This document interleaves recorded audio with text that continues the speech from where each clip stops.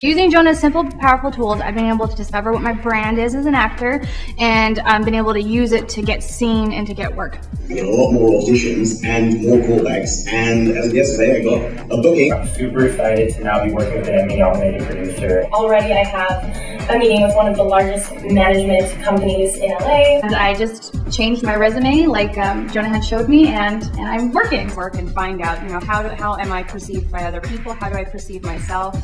And what's really going to get me work. And I now have a relationship with the president of Universal. I've been emailing with Sofia Coppola, which is crazy. I also had a phone call with the producer of Breaking Bad. But I contacted the producer, writer, creator of Grey's Anatomy, one of the big producers on Sex and the City. So we're gonna have a conversation this week, and she was super friendly and wants to talk and be helpful. I got in touch with the creator of the Disney show. I just auditioned for a lead role in a multi-million-dollar studio feature film. I did it without an agent and only because of Jonah's networking tips. This is the biggest moment of my life. A meeting with the head of casting over there for features.